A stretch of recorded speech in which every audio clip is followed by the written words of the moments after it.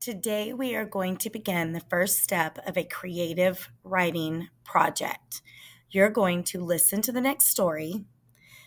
After you are done listening, there is a few questions to answer about your thoughts and ideas. And then I'm going to ask that you grab a large piece of construction paper and draw something from the story that you remember or that kind of stood out for you.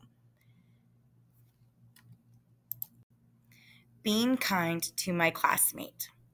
I see my classmate Sarah trying to read. Sometimes Sarah struggles with reading. I feel happy when I help others. It is nice to be kind and support my friends. When I notice Sarah having a hard time, I can offer to help her. If I ask, "Do you want me to read with you?" Sarah might feel better. If I see that she is confused, I can say, "It's okay, I can help." This will show Sarah that she is not alone.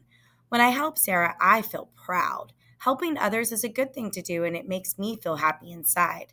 The teacher appreciates when I show kindness. I can remember that being nice to others helps our classroom feel friendly.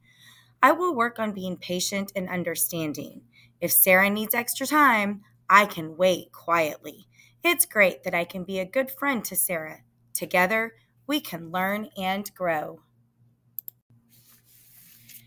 Now that you have listened to the story and we have discussed some things about your favorite part, the main character, and where this story took place, I'd like for you to take a large sheet of construction paper and you are going to draw a scene from the story that you found to be most interesting or memorable.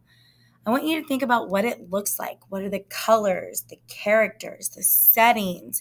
I want you to draw all of this in there.